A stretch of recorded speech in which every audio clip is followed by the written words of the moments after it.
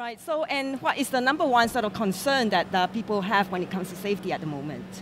I think it's so. I might give you a slightly an interesting answer maybe on that front. I don't think necessarily it's about drones flying into buildings per se. I think that technology is already proven that they won't. It's more about safety of privacy. Right, I see, so, okay. You know, when people walk in urban environments, are they going to feel like they're going to be watched all the time? Right, right. Is it about noise interference? Okay. Is it about drones flying in their backyard or around hotels? So it's that kind of, you know, invasion of privacy that is the main concern. Okay. So public engagement is extremely important. Earlier I spoke about taking the regulator along with us, but it's equally as important that we take the public, the general public with us. Of course, yes, that's right. That's why these events are so important. That's why what you do is so important, because people can listen to us, they can educate themselves, they can come to events like this here in Singapore, Drones Asia, and we have to tell them, well, this is not going to interfere with your private life, this is not a safety or security risk. In fact, this is going to enhance your day-to-day life from when you wake up in the morning, when you go to bed at night. This technology should make your life just an easier, more pleasant way to go about your daily routine. So talking about education and raising awareness, right, for the public, right? And I think when most of the audience will think, right, when we hear about Aviation 2.0, it's about air taxis, right?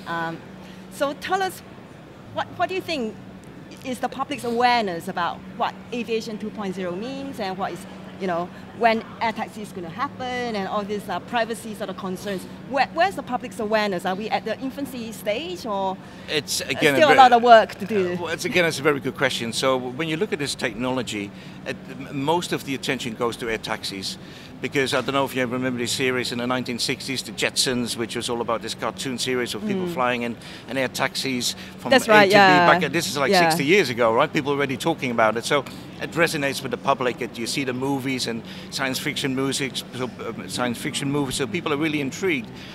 Ultimately, though, what people don't see, and I'll come back to the air taxis in a second, is that this technology, which is maybe less visible, is out there doing surveillance in a maritime environment, making sure that people don't drown, maybe refugees who are trying to get to shore. That doesn't get all the headlines all the time. No, it doesn't. No. It is the air taxis, right? It's not quite glamorous. Exactly. So again, the education piece is important. Now, in my opinion, or our opinion, air taxis are under development. They're still very much in the design phase and the proof of concept phase. Some of the large OEMs are actively involved in developing air taxis. It will come. I think it will be a phased approach by some. Some organizations want to go completely uncrewed. Some companies want to go maybe with one pilot. I think initially the use case is going to be in cities like Singapore, but also cities like Dubai, maybe flying from the airport to the Burj Khalifa. But it has to be a phased approach. We call that a controlled entry into service. Oh, of course, yes. And we have to, again, prove the technology and make sure that people feel safe and comfortable. Of course, yeah. Stepping on an aircraft with no pilot on board is going to be a whole new environment. Right, exactly, right? yeah, right. So it is coming, and like I said, it's getting all the bright, shiny lights. It's very exciting, of course. Ultimately, it's what they call, you know, a game changer. Probably about 5-6 years away before you're going to see it in any great numbers being deployed. 5-6 years, that's not too long. Which is not too long, no, absolutely. So before you know it, in 5 years when you come to this show again, you know, we'll have air taxis taking you from your hotel to the You and I will be sharing an air taxi together, for sure. That'll be fun. Absolutely. Right. So on that note, thank you.